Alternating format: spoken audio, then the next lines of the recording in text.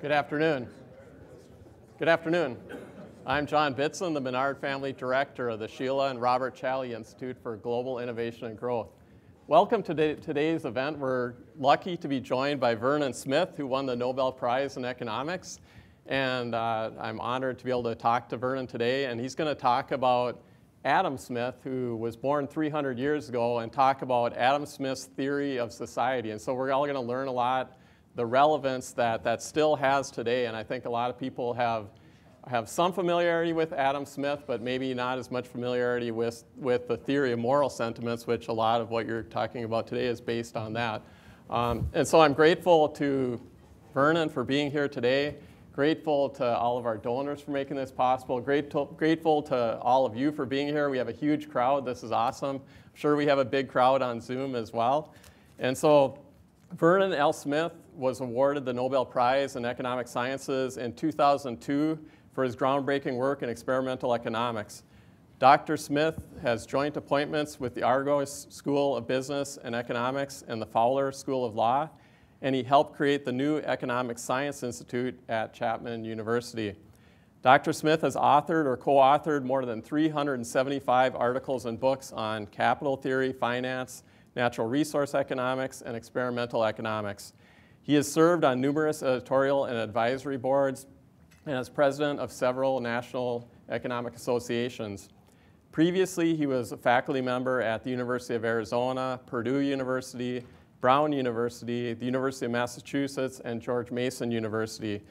Dr. Smith is a distinguished fellow of the American Economic Association, an Anderson Consulting Professor of the Year, and the 1995 Adam Smith Award recipient conferred by the Association for Private Enterprise Education. He was elected a member of the National Academy of Sciences in 1995 and received Caltech's Distinguished Alumni Award in 1996. He has served as a consultant on the privatization of electric power in Australia and New Zealand and participated in numerous private and public discussions of energy deregulation in the United States. In 1997, he served as a Blue Ribbon panel member for the National Electric Reliability Council. He completed his undergraduate degree in electrical engineering at California Institute of Technology, his master's degree in economics at the University of Kansas, and his PhD at Harvard University.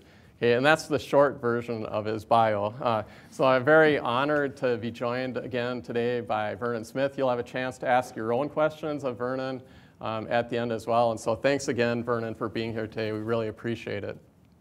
Well, John, it's a great pleasure to be here again. My wife, Candace, over here. Why don't you stand up, Candace? This is my wife, Candace Smith.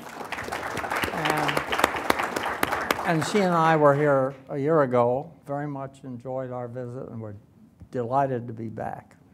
So, anyway, thank you for that introduction. We're delighted to have both of you back. We're excited about our etiquette dinner tomorrow night. I learned how to eat European style. I remember that. And so we'll see how well I remember everything tomorrow night. One other little known fact is that Vernon Smith started out as a transportation economist at Purdue University. We talked about that, so yes. That was very interesting to me anyway. So why don't we start out talking about Adam Smith's theory of society. And so if we're talking about a theory of society, I know that most people are familiar with Adam Smith in some way, but probably a lot of people have not read Adam Smith. And so if you have some familiarity with Adam Smith, but maybe not really deep familiarity with him, you know that there's something about self-interest. And Adam Smith talks about self-interest. So how in the world could we have a stable society when everyone is just looking out for themselves? I mean, so it seems, like how could Adam Smith have a good theory of a stable society? Well, John, Adam Smith didn't think about a lot of things the way we do today. And you see, today we think of, well, if people are self-interested, then they act in their self-interest. Well, Smith distinguished between being self-interested and acting self-interestedly. And for example, a quote from Smith that kind of illustrates this is a quote that says that we humble the arrogance of our self-love in order to bring it down to what other people will go along with. That's the key. You see, we're social, and we're social because we interact well with other people. And you don't get along with your neighbor very well if you always act strictly in your self-interest. So we balance our self-interest against the interest of others in order to be able to live comfortably with each other. And I think that's the core, that's the basic idea that makes the theory of moral sentiments a theory of society, a theory of neighborhood, a theory of community, and from that a theory, a society, because the nations, free nations that operate primarily on voluntary principles comes right out of Adam Smith's theory of society. Yeah, so could you talk a little bit about the process that we go through to learn the rules that are going to enable us to live in a stable society? Yes, and Adam Smith, I think, describes that really quite neatly. It's hard to find it in any one place, but if you read Adam Smith carefully, his idea is that we first learn about other people by and how they must feel about things by imagining how we felt in the circumstances that they're in. So your neighbor gets a raise or a promotion or something like that. And he feels good about it. Well, you can relate to that because you've had a similar experience. And so you've been there, and so it's by his idea of changing places, you see, with other people. And we learn that very early in life as children, while we pick up on that. And then, so that's the first stage. And then at the second stage, we begin to realize that other people are thinking about us in the same way, you see. And relating with other people, we realize that, well, they're changing places with you. And that's why they're able to know something about what you feel. And he has a great term for describing that. He talks about fellow feeling, people having fellow feeling with each other. Now, today we use the word empathy. Well, Adam Smith didn't have that word.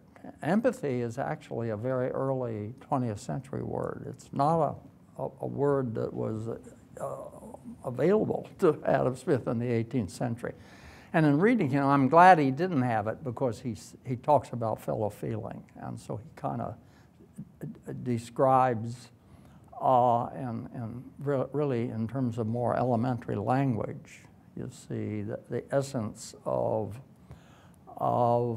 neighborliness, okay? So that's I think the kind of the key thing. We see at that second stage, we're coming to see ourselves as others see us. Bobby Burns, the Scotch poet, was a younger member in Glasgow, the community of Glasgow. He was younger than Adam Smith, but in one of his famous poems, he talks about learning to see ourselves as others see us. So that's sort of the second stage in that. And then at the third stage, we start to take that into account when we choose our own actions. That is, we start to take into account how other people see us, you see. And so I think it's kind of it's a beautiful model of human sociability and how it just comes out of our in a natural way out of our day-to-day living. Yeah. So. Yeah, nice. And so you talk about in that third stage, you've talked about the fair and impartial spectator. So somebody who you imagine yourselves that there's a third person that's watching this transaction or what's happening, and look at it from the view of that fair and impartial spectator. So could you just talk about the way fair is defined and how it's different maybe than how people think about the word? Yes, he fair? uses that metaphor of what he calls the fair and impartial spectator to describe this third stage when we start to balance. And his use of the word fair is very interesting because the English word fair in the 18th century meant fair play. The opposite of fair was foul, not unfair. And people thought in terms of kind of rules and order were kind of like the sports metaphor, okay? And if you did something bad, it means you violated a rule, okay? And I think that's interesting because, yeah, fair meant really fair play. And now that word has changed. You see, now, today, it's evolved. Many words do. Well, I mean, let me give you a spectacular example. The word awful in the 18th century, it was awe-filled, to be filled with awe. Yeah. It meant just the opposite of what awful means today. So some words really change, really, quite substantially, and the word fair has. It now refers to fair outcomes, distributional questions. But in Smith's thinking, distributional issues have nothing to do with what he called justice, but everything to do with beneficence. It has to do with, beneficial outcomes, and it's an interesting and I think illuminating way to think. In fact, one of the things that I think I have learned to do in studying Adam Smith is to think like him, to realize how he thinks, and it's very different, in many ways different than we think today, but it's also a source of understanding when you kind of look at things from his perspective and contrast them with today.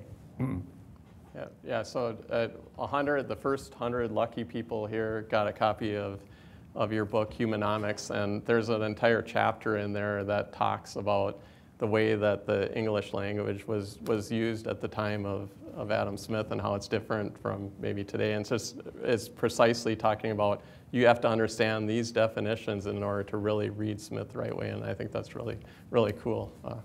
Yeah. Well, yes, and he was extremely broadly educated and informed. Well-informed in literature and arts, as you see, as well as, and he studied mathematics at Glasgow University. He studied poetry, and he was very interested in poetry for a while. And so as part of that process of his own maturing, he was trying out these sort of different things. And so it's, in some ways, we're now, I think, today in economics, we're starting to rediscover the first Adam Smith and bringing into economics more of these, and the title that Bart and I used for our books was Humanomics, bringing in the concepts from art and literature to economics. And in Smith's day, there wasn't a clear distinction, you see, between economics and social science and the sort of the classical literature in English. So could you mentioned beneficence and justice just briefly. Could you just talk about the important role that those principles play in Adam Smith's theory of society? Yes, Adam Smith, out of his model and his way of thinking, he says that there are just two pillars of society: beneficence and justice. Beneficence is entirely about the good things that we do for each other. Justice is about controlling and limiting the hurtful things we do to each other. And essentially, out of the concept of justice, Smith develops a theory of property. And because what are the hurtful things? What's the most hurtful thing that any human can do to another? It's to kill him. It's murder. And he said, the next most damaging thing has to do with theft and robbery. And then, still further along, it's a violation of contract. So these are the kinds of hurtful things that humans do for each other, to each other. And so very early in society,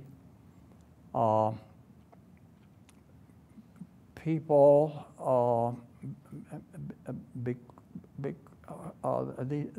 these hurtful things create the emotion of resentment, and the resentment leads to the desire to punish, the source of the resentment. And he points out that that is so strong that if we bump our head on something, some people will strike at the hurt, unthinkingly or unwittingly. People will strike at inanimate objects because they've hurt them, and he cites that as an example of kind of how deep this is in our thinking. So his concept of justice comes out of that, because there's a need to control these hurtful things, and the incentive to control is coming from the resentment that people feel. And friends, neighbors, associates, third parties tend to identify with the victim of hurt, not with the person that's does the damage, because most people are not there, but they can relate to the victim. So that leads to sort of a consensus out of people's interactions, a consensus that these actions need to be discouraged, and that discouragement, at least in modern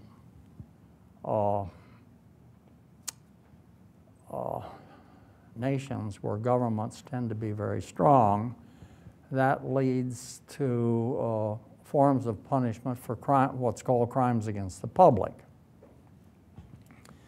But what's really interesting about that is that Smith points out, because he's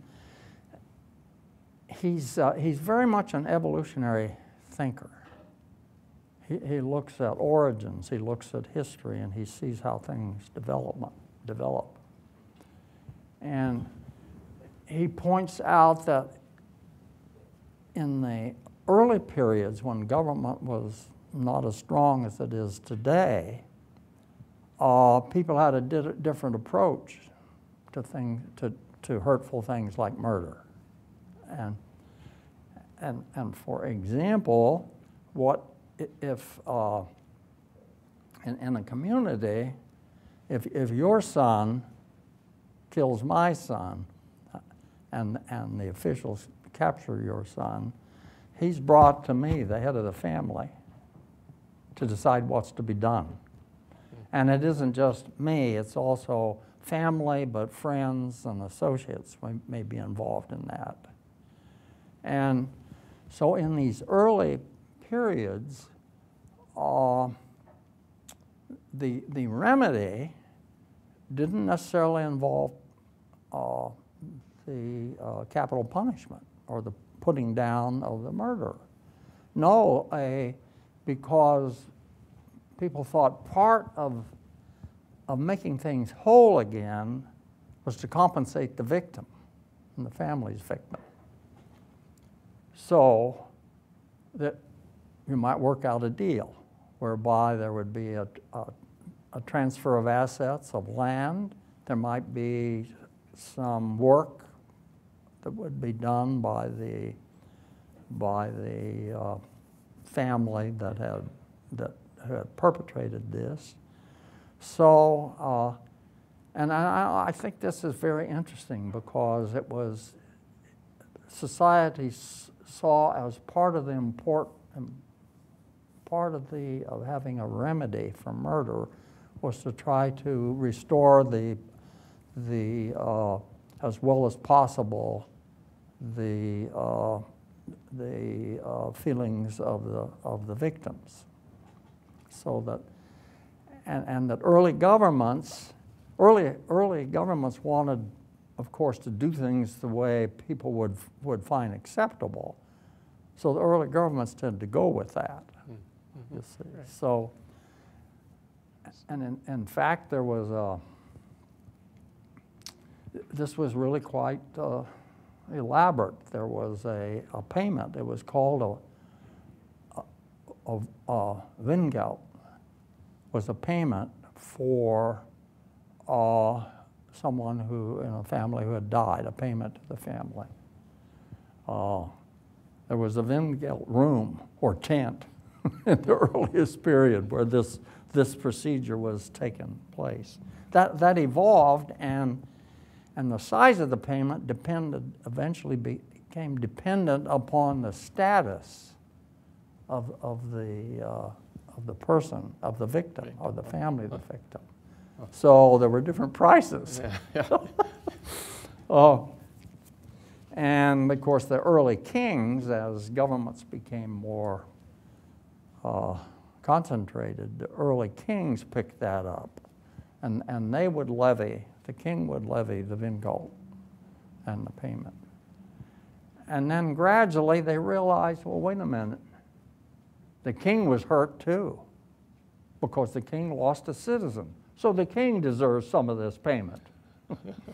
And pretty soon it was a tax, and it had nothing to do with the original notion of compensating victims. He has a beautiful illustration of the development of a tax out of this Vingeld. That's super interesting. Yeah. So that's the concept of justice, and that shows how to, people don't do bad things, because then again there's resentment, and then with resentment comes the punishment. But how are people induced to do good things in society with Adam Smith's model? Here's his proposition. We call it beneficence proposition 1. Smith says that actions of a beneficent tendency, which are properly motivated, and that means it was intentional. You did this out of the goodness of your heart, intentionally for someone, okay, that are intentionally motivated,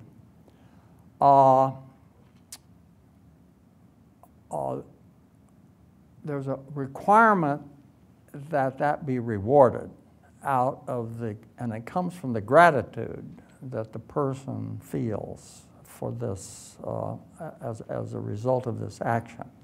So, in other words, someone does you a favor. And you now have, and it's a phrase very common in the English language, you have a debt of gratitude. It's not a debt of charity, it's not a debt, it's a debt of gratitude.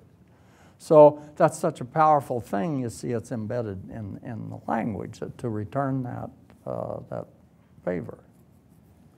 And I came up with a parable to illustrate this.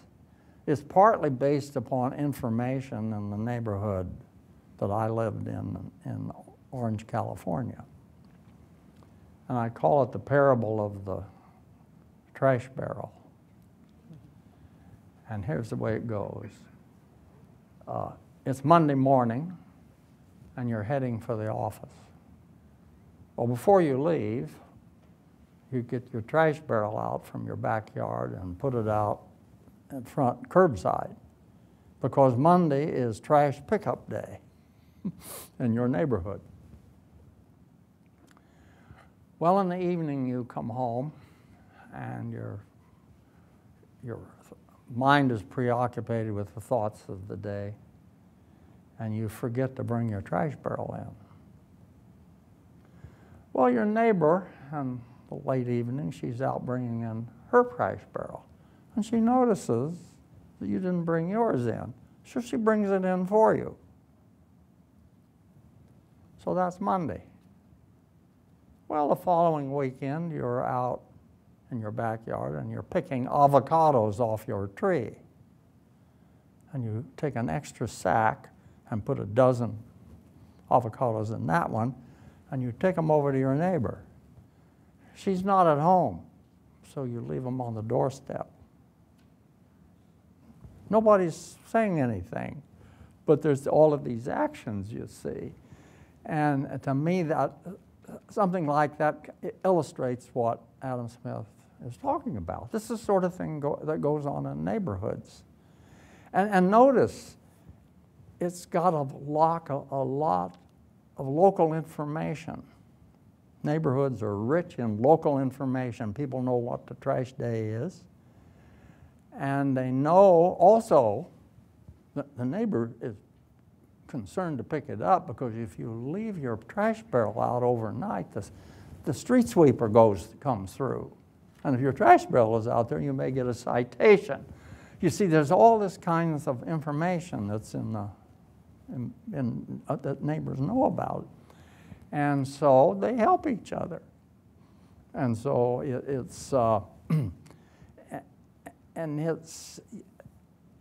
see, Adam Smith's proposition on beneficence leads naturally to the notion of reciprocity, where much later he talks about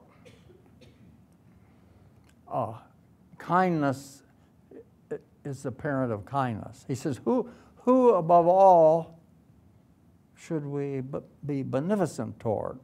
He says, well, those that have been beneficent toward us. So, you see, he's talking about kindness being the parent of kindness, reciprocity coming out of that, and then that helps to create these close-knit societies, neighborhoods. Yeah, awesome. So can you talk a little bit about the roots or how beneficence and justice have played a role maybe in developing our Constitution or a free society in general? Well, you see, what's fascinating to me as an American now reading this stuff 300 years later, or 250 years later, is that Smith is describing the roots of stable society in voluntary actions. People are doing this. Nobody's telling them to do it. They're just, learning to do it. He says it starts in earnest when we first have playfellows. And he says our playfellows are not as indulgent as our parents when we do something they don't like. He says you see, we're starting to get this external influence. That's when we enter what Smith calls the great school of self-command. And I think the notion of self-command is very important in Smith's thinking, because the idea is this stuff is coming right from the bottom. And what you realize is that who wrote the American Constitution? It was immigrants. And they're coming from Scotland and Ireland and England. They're coming from these places, and some of them are Scotch. The Scotch Highlands, I understand, were emptied. People moved out. For one thing, they were being persecuted by the English, so they came to America and Canada. You see, they're part of that Western migration. So the ideas that made America were coming from the ideas people had that moved to America. You see, it wasn't just some kind of an academic exercise where people are learning what other people think and what they do. It was coming with the people. See, so that you see, Adam Smith's counterpart in America would have been Ben Franklin. I think of Ben Franklin, you see, as kind of as a great example of an American patriot, and who knew about Adam Smith. In fact, when Ben Franklin was in London visiting there for a considerable period of time, he went up and met with Adam Smith. In fact, there's reason to believe that he probably attended one of the Thursday night meetings in a local pub that some of these guys were. They would give papers. They'd give seminars, and so there was a community. So it wasn't just Adam Smith. Adam Smith is involved with David Hume and Adam Ferguson and other, and one of his colleagues at Glasgow University was Joseph Black. Well, Joseph Black did the first experiments showing that air must consist of multiple substances, because you could burn what was later people called oxygen. You could burn it out of the air, and the air it weighed less. So he did some of those early experiments, and so Joseph Black would have been part of that, and also Hutton, David Hutton, who was a geologist and studied the erosion on the cliffs around at the Scottish seacoast, and had this idea that there was evidence there of changes in the earth over time. So the idea of erosional geology, you see, was coming out of that ferment of the Scottish intellectual revolution. And it's interesting, so they got together. But anyway, there's some evidence that Ben Franklin actually attended that, because he was there at that time. And so you realize after a while, it isn't just Adam Smith, there was a community there.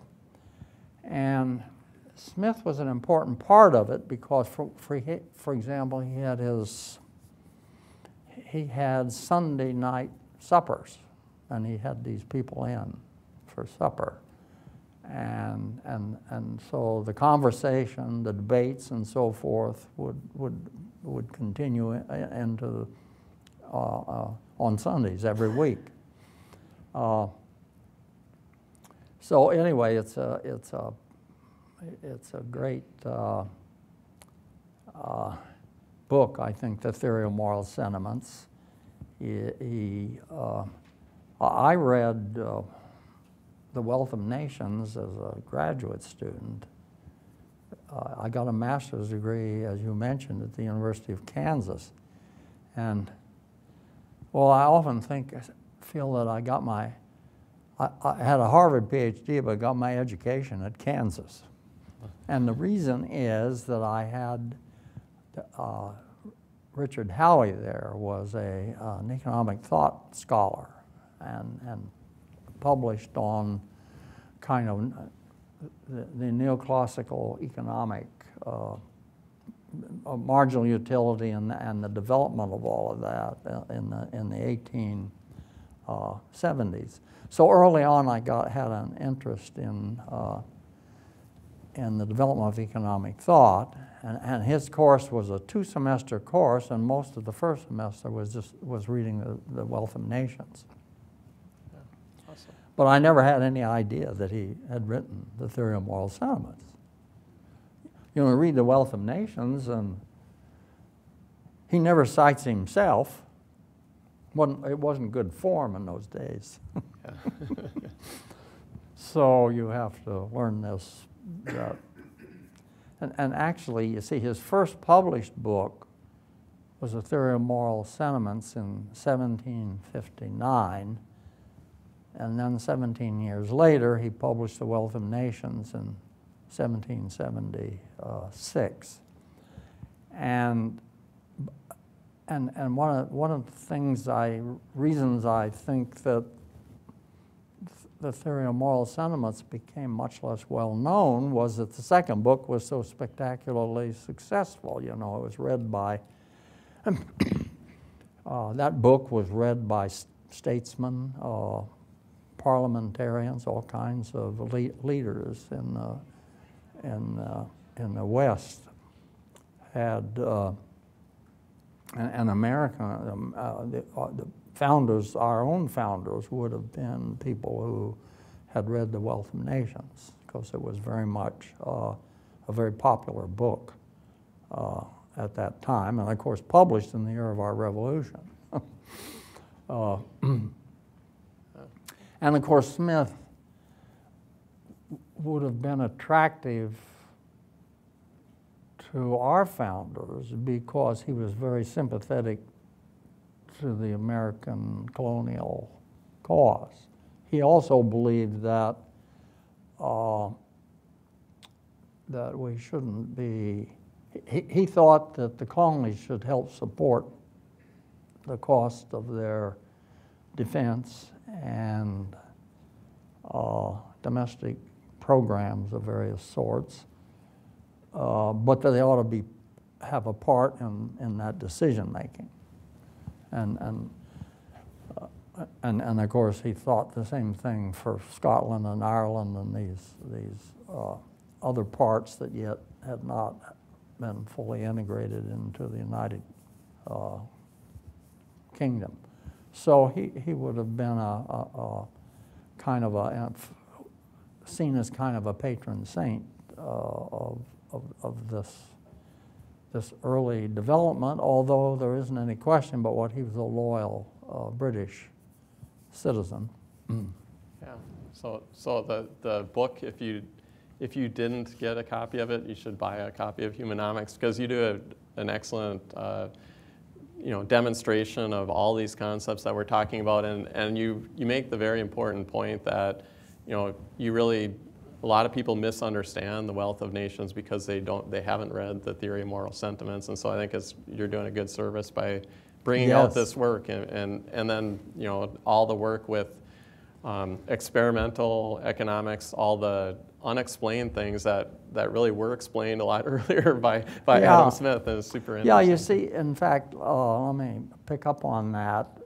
One of the famous quotations in The Wealth of Nations, Smith says that every person, and I'm using the modern term, he said every man, but today we would say every person, so long as he does not violate the laws of justice, ought to be perfectly free to pursue his own interest in his own way.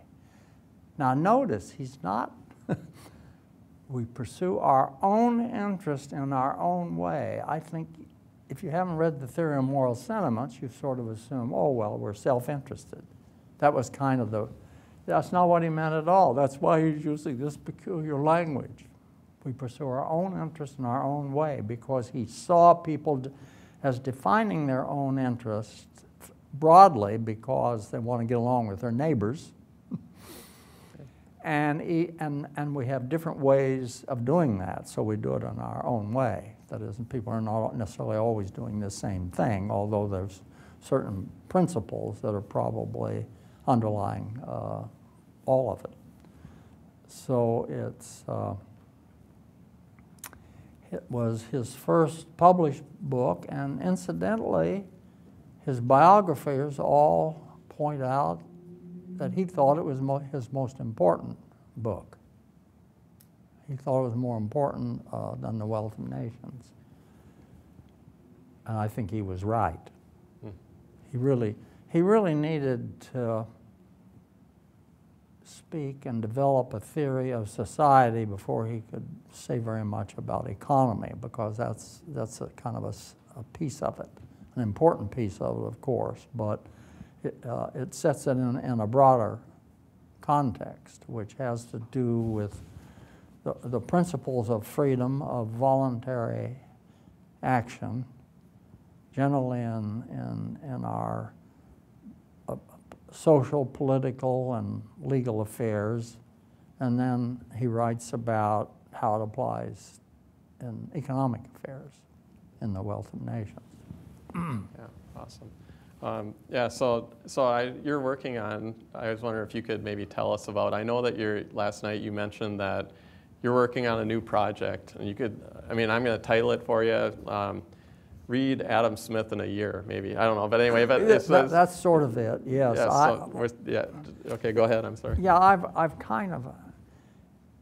I've learned so much by reading The Theory of Moral Sentiments, and it's not an easy book to enter because it's 18th century English, and the style and form is kind of unfamiliar, but the propositions in it they're just as viable today as they were when he was writing, and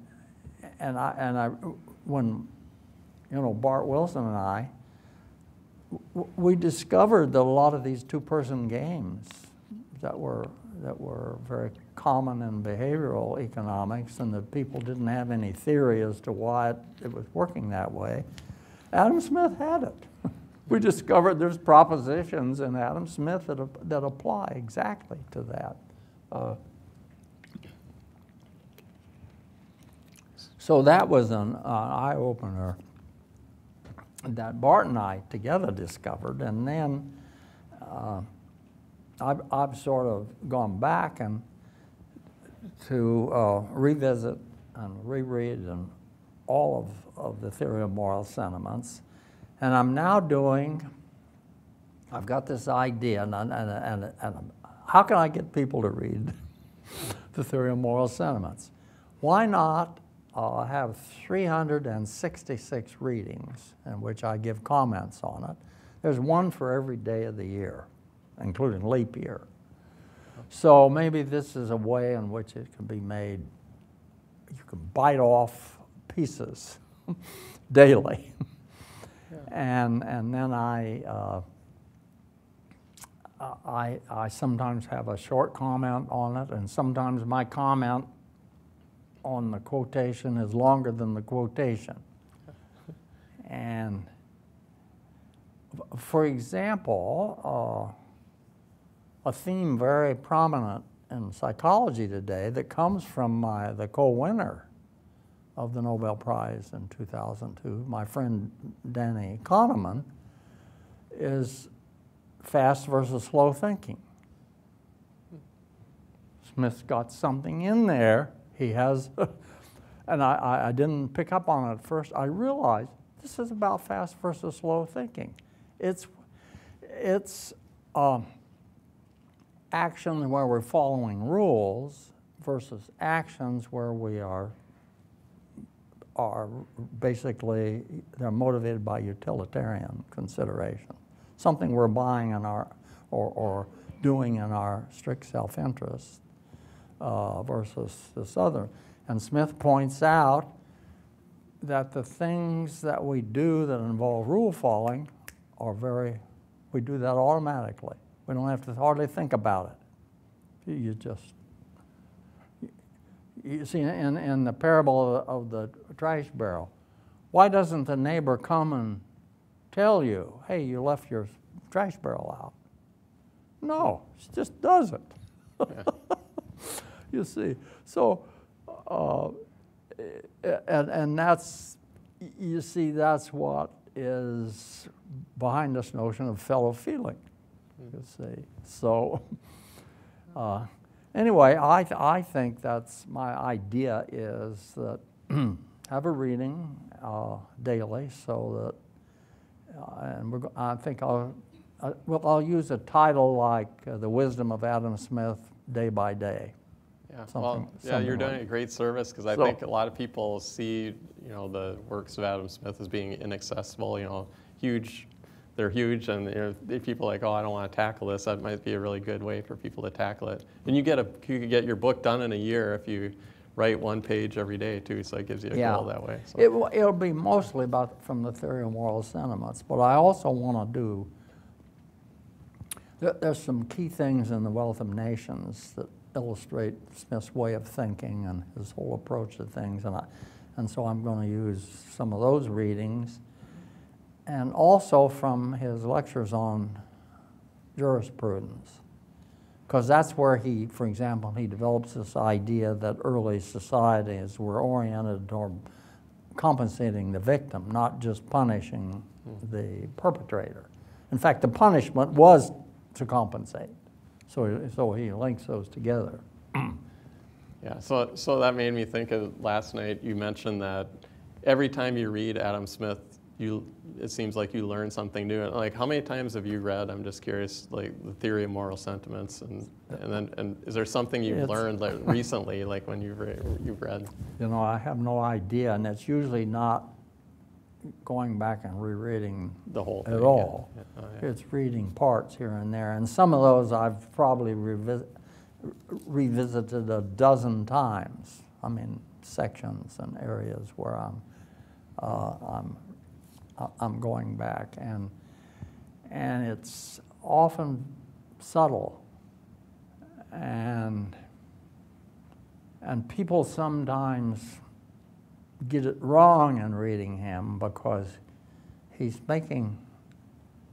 describing a situation or kind of what is commonly thought about something.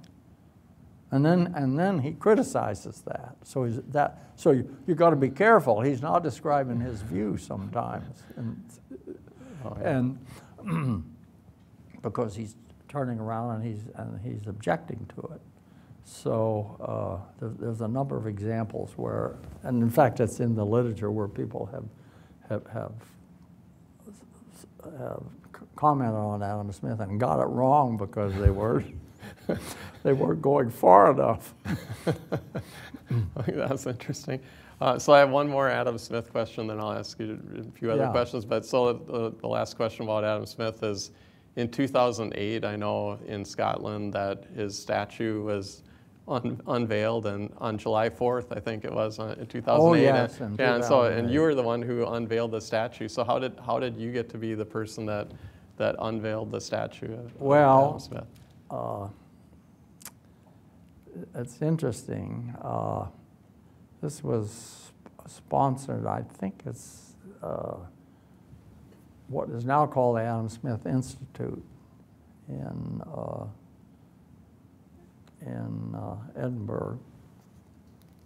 And the person who, this statue had been designed, it was quite some period being designed and built. and was going to be installed on a square on High Street in Edinburgh, which is just up the street from David Hume. There's a statue of David Hume. So Adam Smith is looking, his friend David Hume is just down the street. So they first asked the Queen. Well, she declined. And so, and then he asked me. And of course, can you imagine what it's like for an American to be asked to unveil the statue of Adam Smith on the 4th of July? Yeah. You see, and of course I have ancestors. I had a chessman ancestor who got to America by jumping ship in Boston Harbor and swimming to Braintree. Oh. Wow. And he hid out on a farm. The farmer hid him because the redcoats were looking for him. Oh. And so he ended up marrying the daughter of that farmer. So that was a chessman ancestor. And then I had a Lomax ancestor. The first one was William Lomax, and he was born in England in 1757, and then came to America. And he fought in the Revolutionary War. And I found his name, the land records, all of our land records in the United States have been digitalized. So if you've got an ancestor you think owned land somewhere, you can look him up. Well, I knew that the Lomaxes, my mother was, you see, Lomax. She was born in southern Indiana, and that was a Quaker community that had been settled by people coming from North Carolina. So I looked up the land records in North Carolina. Sure enough, here's this William Lomax. Got 274 acres for fighting in the American Revolution. Huh. Wow. So here I am, 4th of July. This American is unveiling the statue of Adam Smith. Well, that's a great story. So I have a question, and it's just about, we've all heard the stories of people souring on capitalism. I mean, the system that has lifted more people out of poverty than any other system that's existed, in the world, and people are souring on capitalism. But there's also people there's a narrative where people are skeptical of profits. And so why do you think, is there some misunderstanding Well, do you think that people have? People really don't, there's a fundamental misunderstanding about profits. Because what does it mean to profit? It means your revenue is above your costs. Every household would like to see more money coming in than's going out. Okay? Yeah. Everybody wants to profit in the sense that you don't, if there's less money coming in than's going out, you're just going to go to the bottom. Okay? And what does the money coming in mean? Why is it coming in? It's because you're providing stuff for other people. Don't think of the money flow. Think of the goods that are going the other way, or the labor. So when you have lots of money coming in, it's because you are providing things of value to other people. And the money is simply measuring, you see, the value of what you're contributing to other people. And your cost tells you how much you're taking away from others in order to produce that, you see. So you are incurring a cost for the things that you need in order to produce whatever it is you're making, Well, that means you're taking it away from others. Well, you want everybody, you hope everybody on balance will have more coming in than going out, because that means they're doing more for others than they're taking from others. You see, Smith in a way wrote the Wealth of Nations because people they thought, the mercantilists believed the wealth was in the money that was coming in. And therefore, you needed to export more than you import. He said, no, it's not about the money. Wealth is coming from people who produce goods and services. That's the wealth. And that's flowing in the opposite direction from the money. So it's just simple arithmetic that you want more coming in than going out. And the reason why that's important is that you are doing more for others than you're taking from them. So when you think about it that way, all of a sudden you see these economic principles, I think, are just common sense. Yeah. And I think it's important for it to begin with an understanding of what profit means. Yeah, so there's transactions that are not zero sum. I mean, we're growing the size of the pie. Yes. Yeah, excellent. To give a chance for people to ask questions from the audience, I have one question I want to ask you before I turn it over to the audience. And so we have a lot of students here, and so when we bring in distinguished speakers like you who have a lot of experience and knowledge, do you have advice for students on what they can do to be successful in their lives? Just general pieces of advice. Don't be afraid to follow your interests. That is, you read things, you have exercises that you do in classes.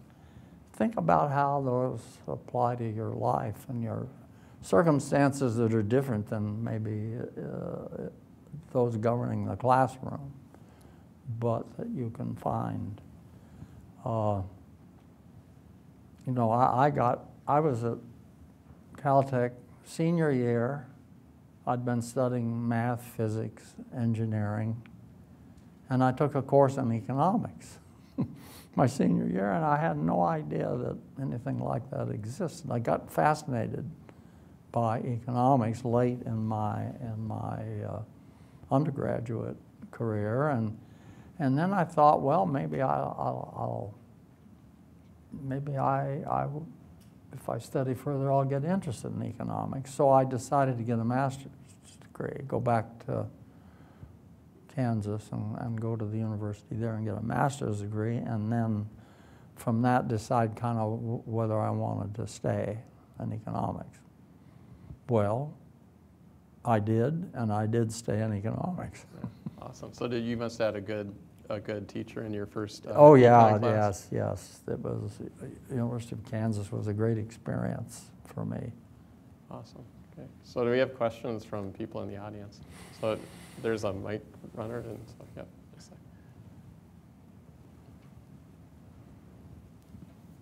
Hello. You said you have a lot of research interests, such as environmental economics and transportation economics, and now you are interested in Adam Smith. So how do you balance so much research interests?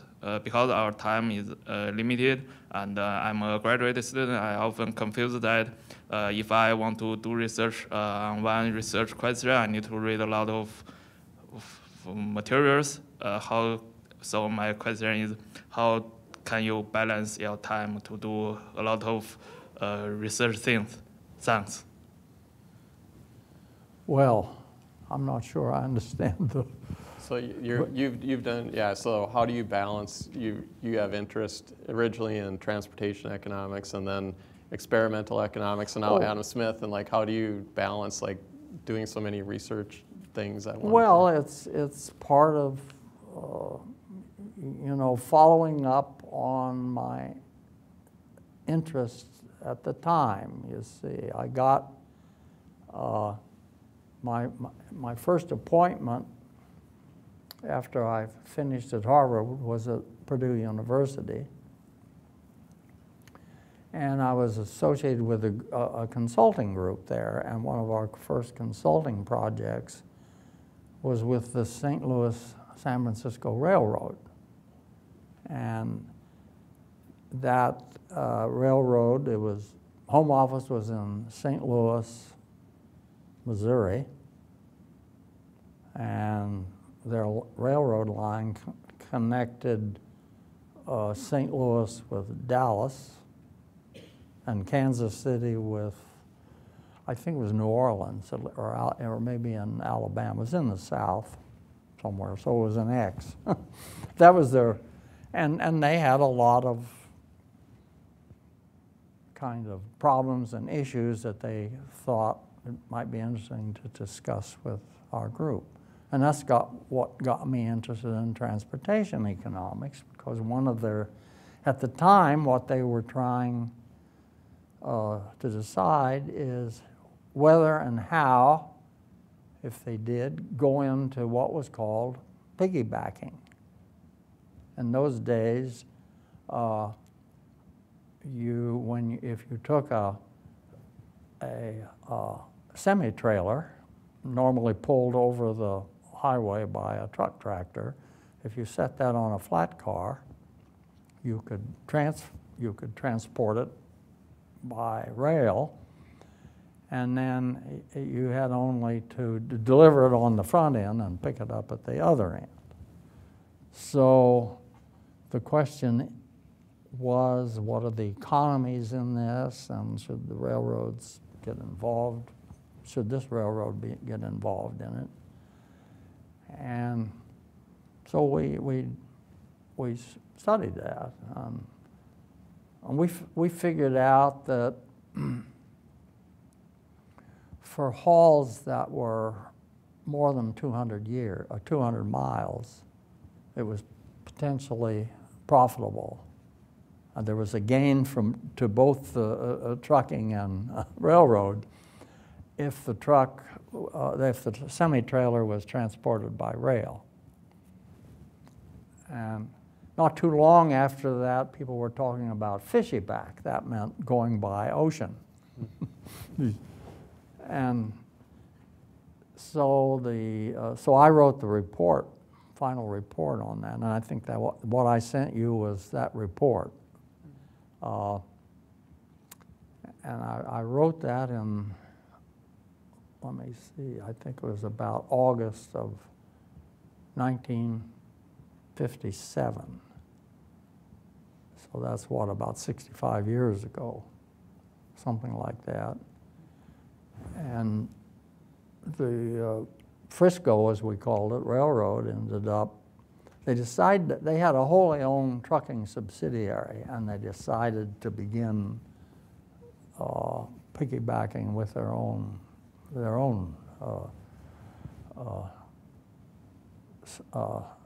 semi-trailers, and that, of course, that ended up taking off. That became a major, you see. And today, so if I'm driving out on the highway and there's a train passes, and I count 120 cars, all of them with trailers on them. Yeah. It's an entire train. Yeah. That's heading for, heading east or west. So that's a development that gradually came out of that, and of course it's worldwide. These semi-trailers now go across ocean and then railroad and to final delivery points. And we have whole entire ships just loaded with nothing. They look like buildings when you see them. They look like buildings, just stacks of those. But anyway, it was fun kind of being at the beginning of that. Yeah, and then you've just kind of switched to what your areas of interest yeah, over time. and then so I did that, and then later, yes, and then my first experiment, that also came at Purdue because essentially that was motivated by my teaching undergraduates, because I realized I really didn't know anything between supply and, how do you relate supply and demand theory to what people actually do in markets on the ground? Well, we didn't know anything about that in those days. What we had theories and we had ideas about it that you all learned in those days, and so we believed that for supply and demand to work, people had to have complete information. Everybody would have to know supply and demand. That was actually one of the things that we thought you had to know. And you had to have a very large number of buyers and sellers, otherwise people could manipulate price and it wouldn't be competitive. We had those ideas. So I decided my second semester at Purdue, I would start off and just do a simple experiment in which I'd take half the class and give them values, and the other half and give them costs. And the people with values were buyers, and they make money by buying below their value. And the sellers make money by selling above their costs. And of course, each person only knows their own value or their own costs, so there wasn't complete information. So I didn't think it would work. But I did allow for the possibility of learning, so I repeated it.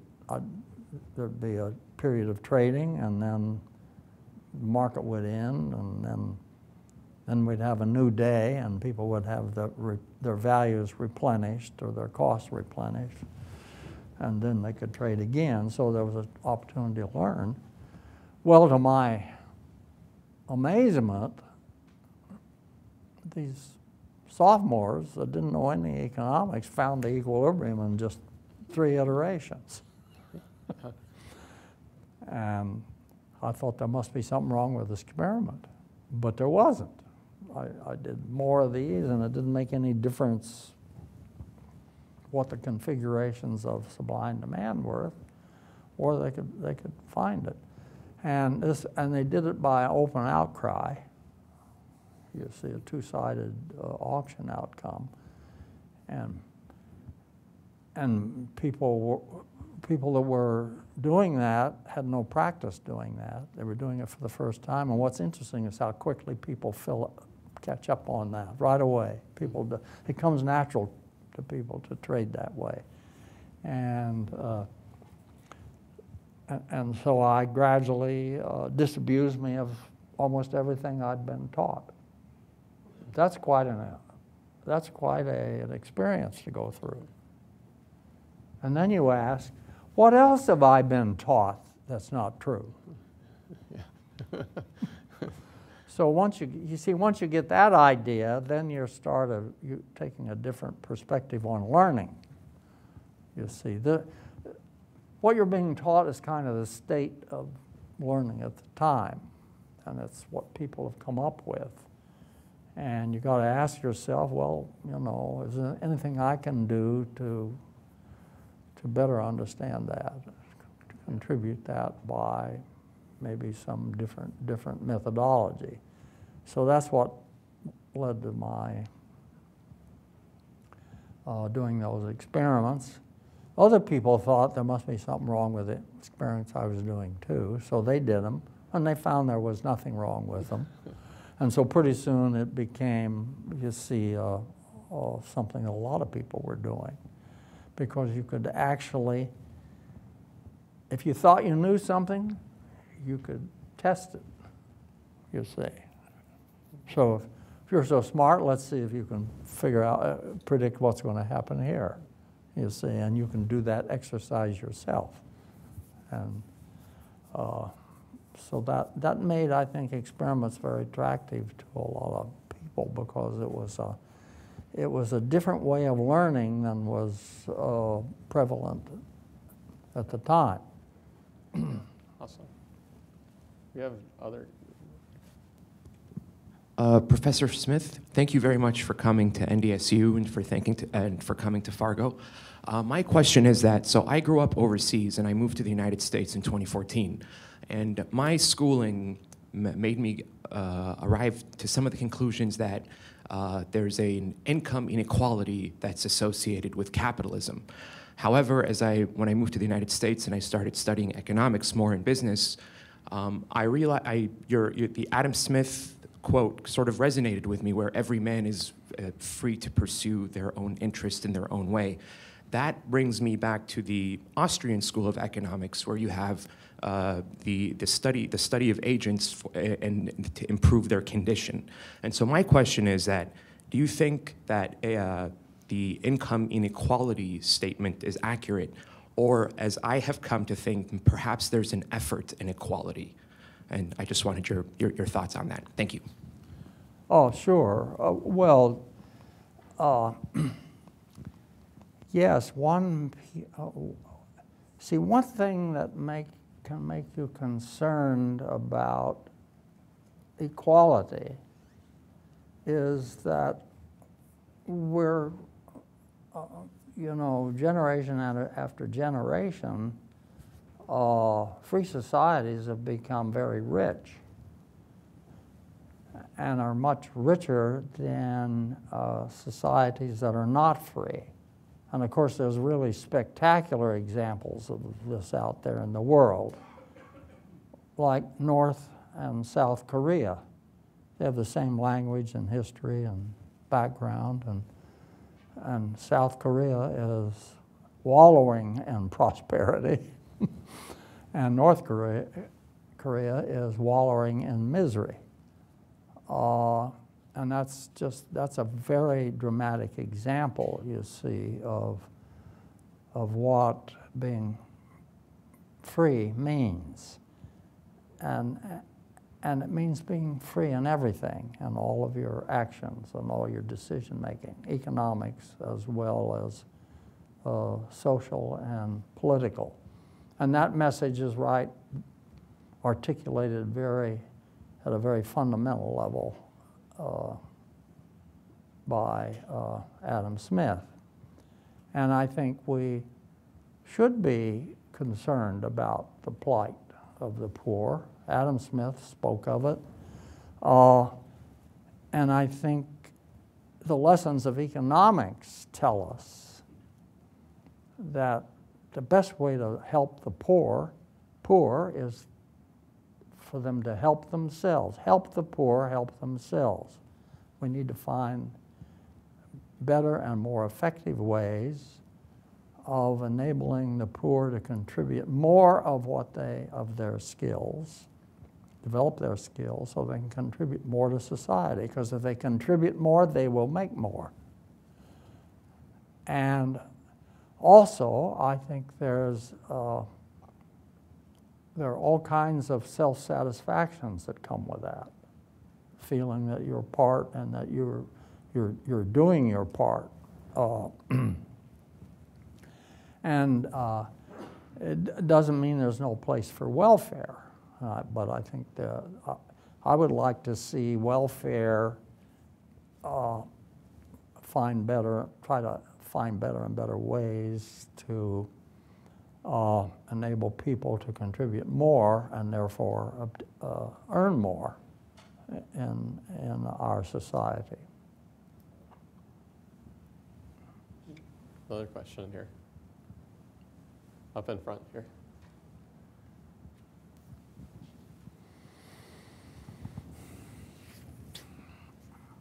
Thank you.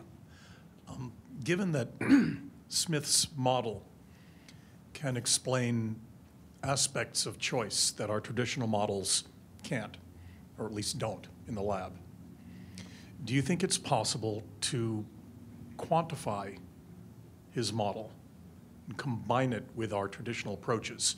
Or do we fundamentally have to choose between a philosophical approach and a quantitative one? Oh no, I think there's a lot more can be done to the application of mathematical techniques to all of the sort of things that Smith talking about. Because they're about improvement, they're about betterment, they're about expanding the space of betterment. And I think this has got, we made, Bart and I tried to get a little of that started in our humanomics book, but I think there's a lot more. And then I have a new book on economics of markets with Sabiu Inawa, a co-author that I discovered about 4 years ago, and he's incredible. Sabiu is truly a great economist, and he comes from the former French colony of Niger. He wrote me about 4 years ago, and he said, I think you might be interested in the attached manuscript. He said, what you did in your experiments was essentially to rediscover classical economics. And I thought, wow, I wouldn't have put it that way. So I read his paper. He's right. In a way, the experiments we're doing, you can think of them as coming out of Chapter 7 of The Wealth of Nations. That's where they didn't come from, or if they did, it was so deep in my subconscious that I didn't know it.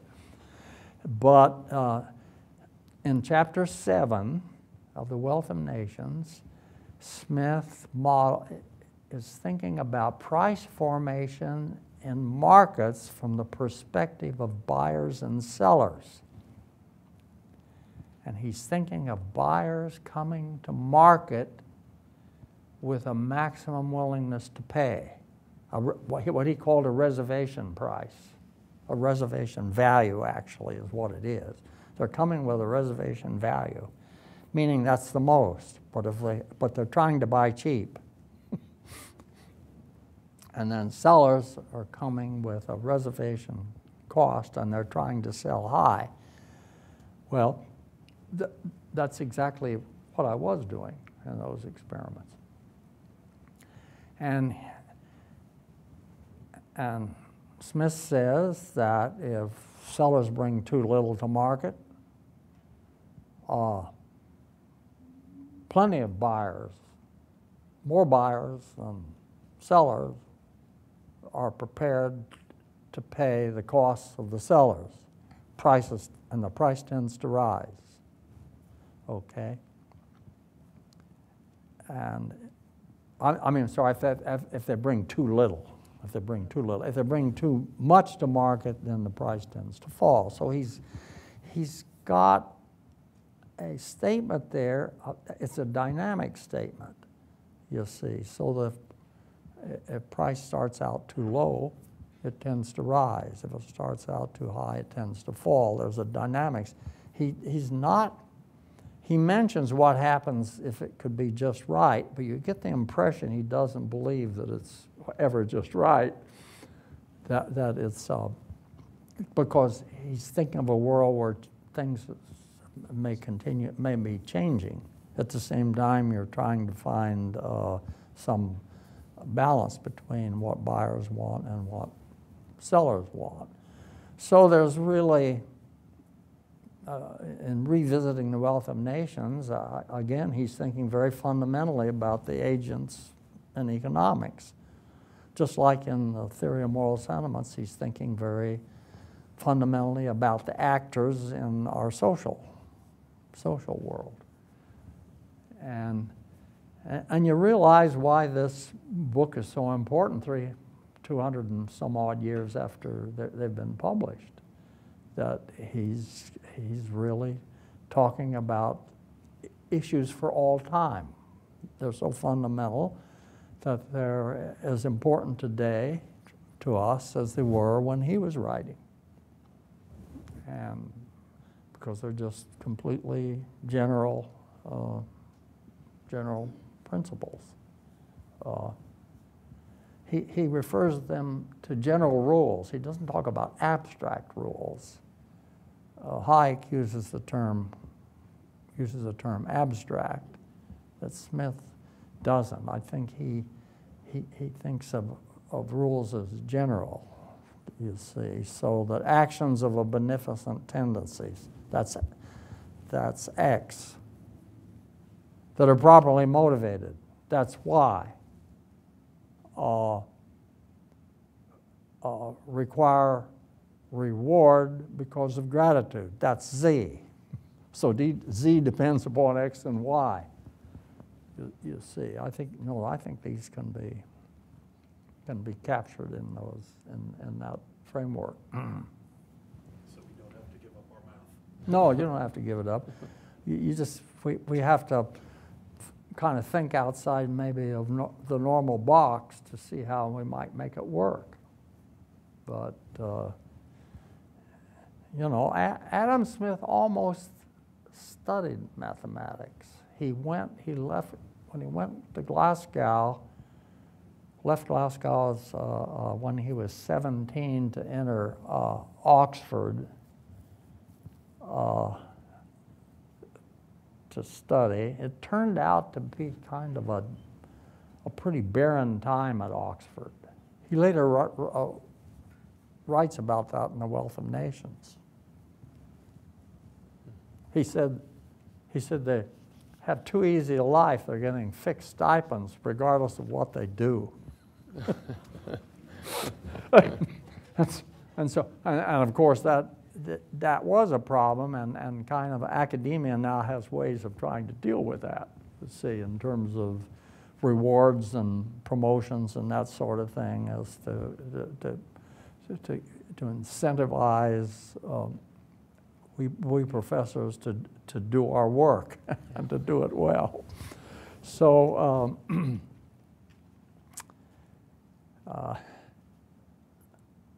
so yes, and as you said, John, my project now is to try to find a way of get people to read it, and that's my next book.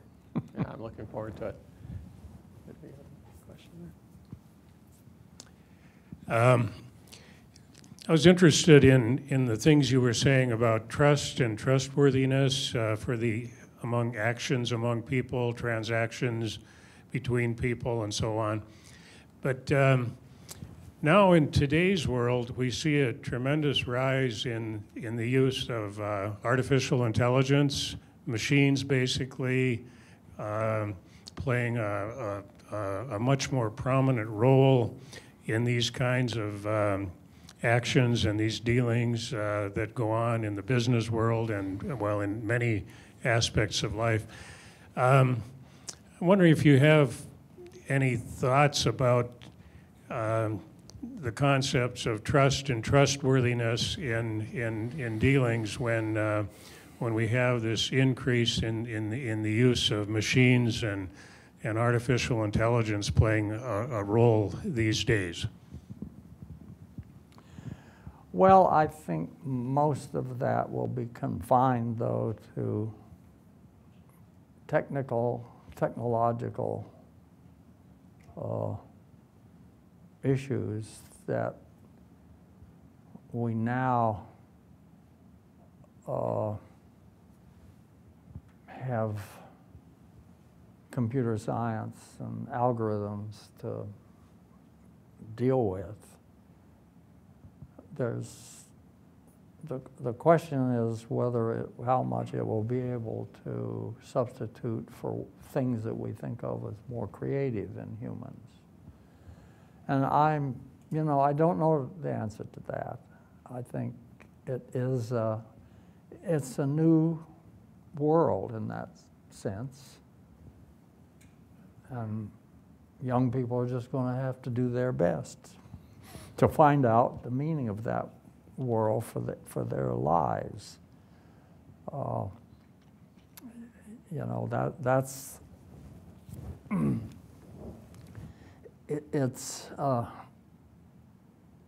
it's not new in the sense that these challenges have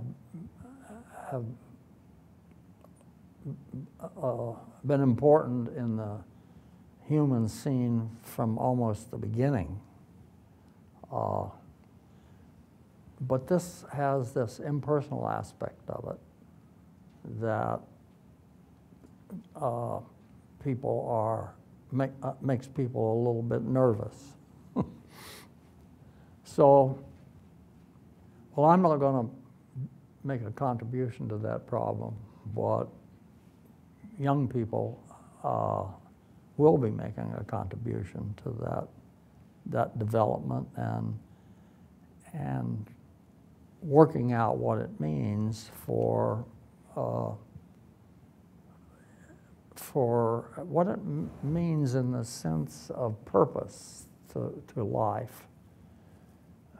You know, the theory of moral sentiments, there's a place where he mentions, what's the purpose of all of this stuff? He says it's our happiness. Betterment means happier. So he saw the ultimate basis for life as something much beyond all the trinkets, the devices and the things that he saw as preoccupying people even in his day.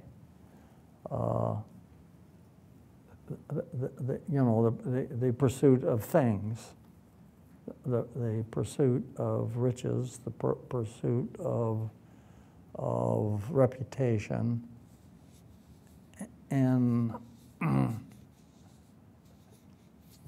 matters that seem very important to people because it's the way you got ahead, but in the end, how much better off you are in terms of your feeling about having lived in this world. And so I think that's always something that we all have to live with and confront us in our lives. And that part, you see, is kind of independent of all of these technological changes.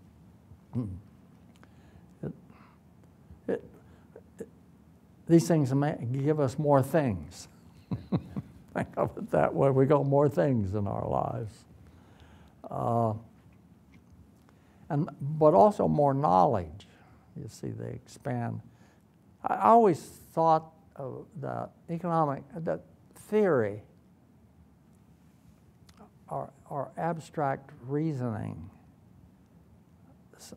kind of involve us in a higher dimensional space of thinking than we actually live in. I use the analogy of, the shadows on a cave wall. We live in the world of the shadows, but we're capable of thinking outside the world of shadows and imagine what might be casting the shadows. And that's the sort of thing that we do when we do theory and when we do abstract, when we do mathematics, for example. I like to think of it as higher dimensional, thinking at a higher dimensional than the one that we actually live in.